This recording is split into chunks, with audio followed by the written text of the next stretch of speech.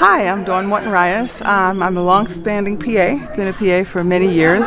Started out in clinical practice, family medicine, healthcare for the homeless, basically taking care of the underserved, and taught PA school, was a program director, an academic dean, and now I'm CEO of NCCPA. NCCPA is the certifying body for the PA profession in the United States.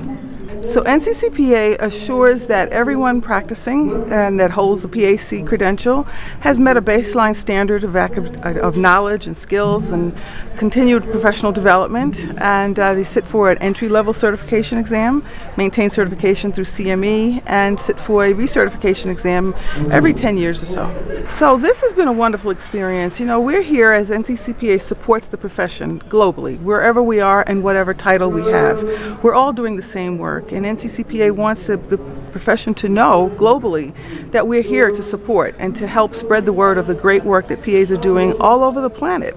And we are the best kept secret. We've always been, and clinical officers, medical assistants, physician associates, physician assistants, we're all the same. We're doing great work, meeting people where they are, taking care of all of their needs in family medicine, primary care, specialty practice, you know, high tech, low tech.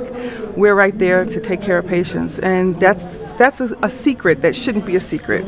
So we're here to show our support. It's been wonderful being at this conference, sharing ideas, getting to know so many wonderful people who love this profession just as much as I do and as much as NCCPA does, and so it's been a wonderful experience.